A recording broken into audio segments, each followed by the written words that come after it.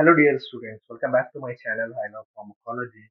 Today we learn about how to remember tocolytics very easily. So tocolytics are the one which relaxes the uterine smooth muscle. Please remember tocolytics are the one which relaxes the uterine smooth muscles. So basically they are used to prevent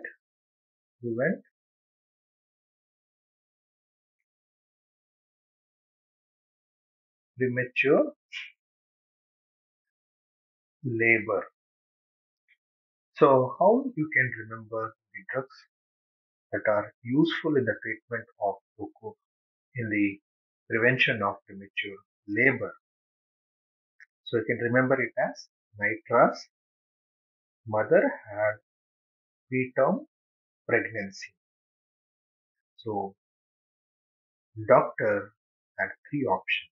So you can remember A, B, C. So A stands for atosiban, which is a oxytocin, oxytocin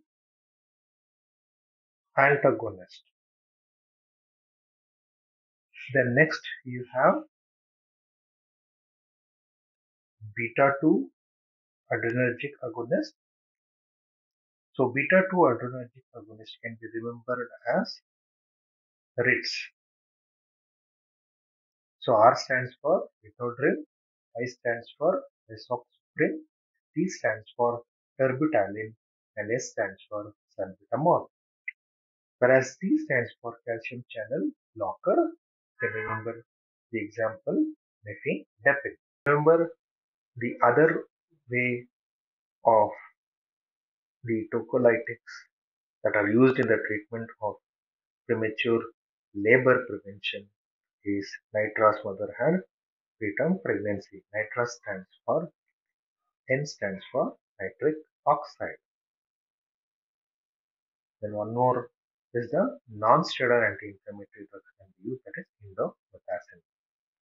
M stands for magnesium sulfate. HAD stands for halothane, which is a general anesthetic.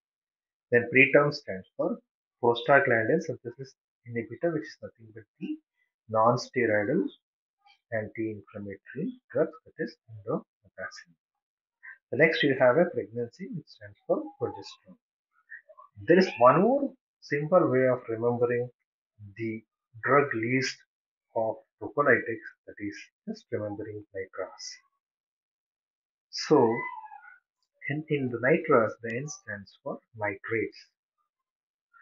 Nitrates.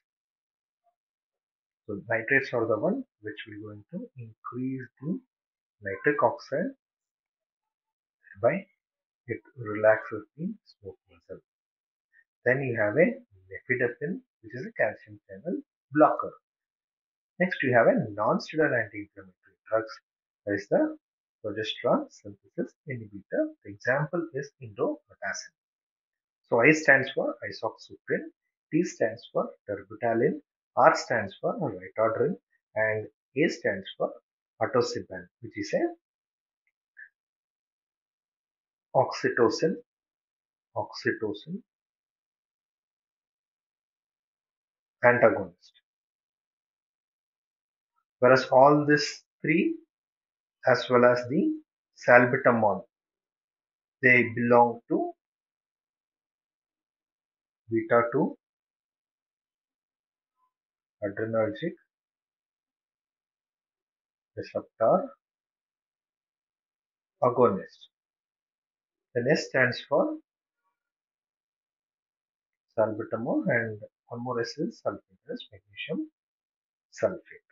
So this was about the drugs which are used in the treatment of premature labor, which are also called as tocolytics, which are nothing but uterine relaxants. So if you find this video useful, please do subscribe to my channel. I love pharmacology and don't forget to share and hit the like